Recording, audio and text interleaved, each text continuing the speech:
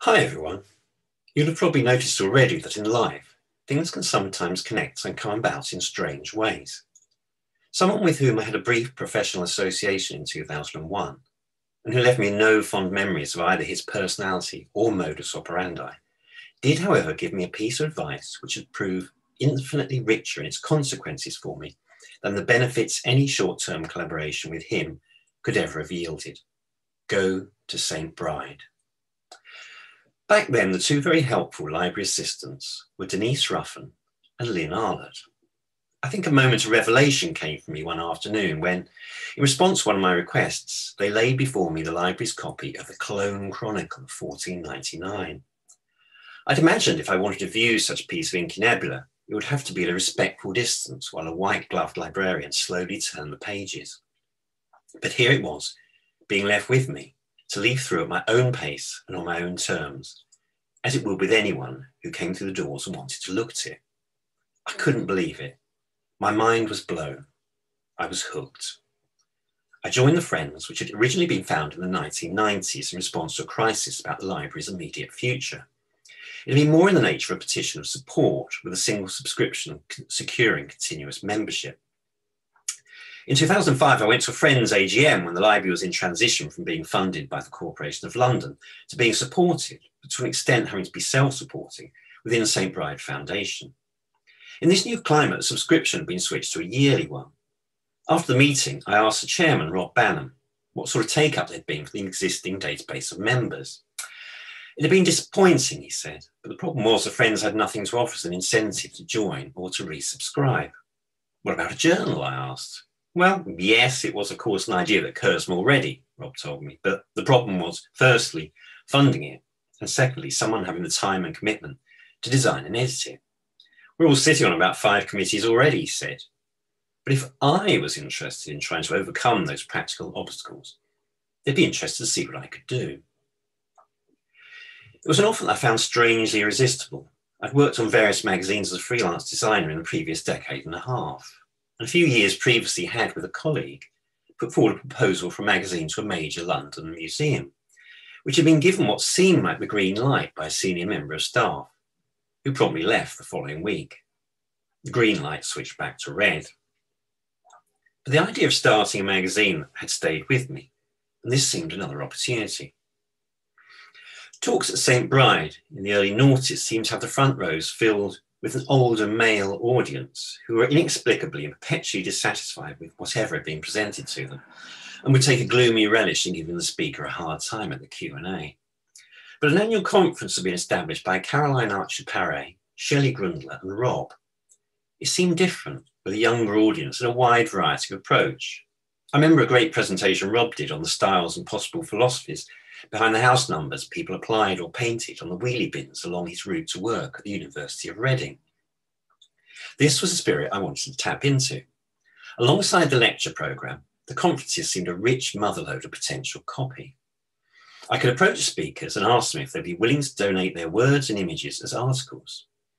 I was confident I could supplement this with other ideas that might occur, that I might chance upon along the way.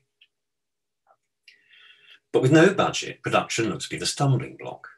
I approached the printers I'd had contact with in recent years. Would they print at least one issue of the journal for free, in exchange for a back cover ad, their logo on the cover and contents page, and, well, anything else really that they wanted to promote themselves to a potentially attractive audience? They all said no, apart from Principal Colour, who said they would do the first 4 on that basis. Crucially, they stayed to print the entire first run, subsequently only ever at a budget price. It was a pivotal moment. Now I knew the journal would become a reality. Once out in the world, anything might be possible. What to call it?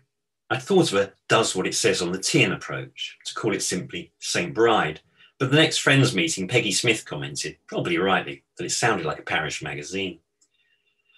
We fired off ideas, and Stephen Lubell suggested ultra bold, the heaviest weight of type. Merged into a single word, we had the title. I was then faced with the question of the design. Rob supplied me with the fonts, Jean-François Porchet's Le Monde Livre and Parisine, which the designer had kindly given the library permission to use. For the prospect of designing the potential readership of designers, printers, and the highly design-aware, was slightly daunting.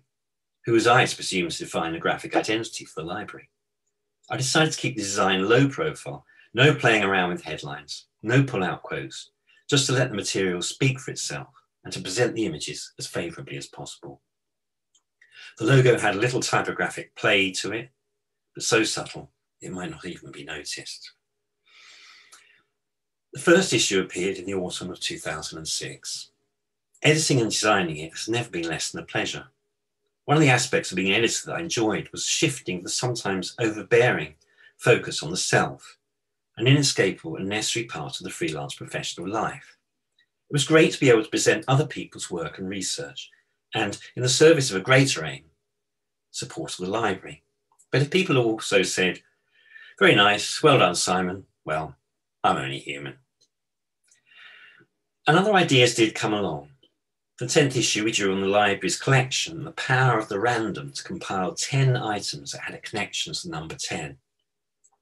Encouraged by this, I devised some themes for the next 3 issues: mistakes, theft, and of course, for issue 13, bad luck.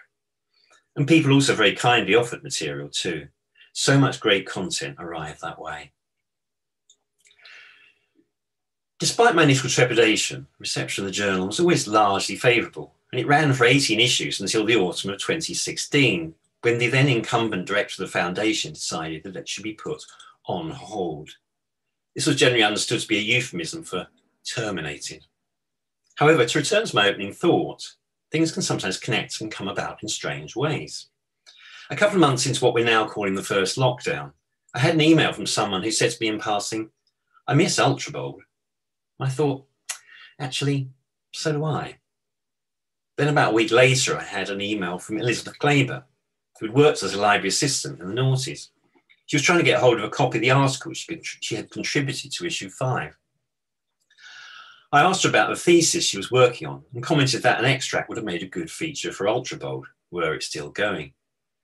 Which set me thinking. I contacted Sophie, the librarian, who, looking for ways to promote the library during the stasis of lockdown, had had a similar thought. And so issue 19 finally appeared in the autumn of 2020. There are 2 more planned for 2021 to support and celebrate the library's 125th anniversary.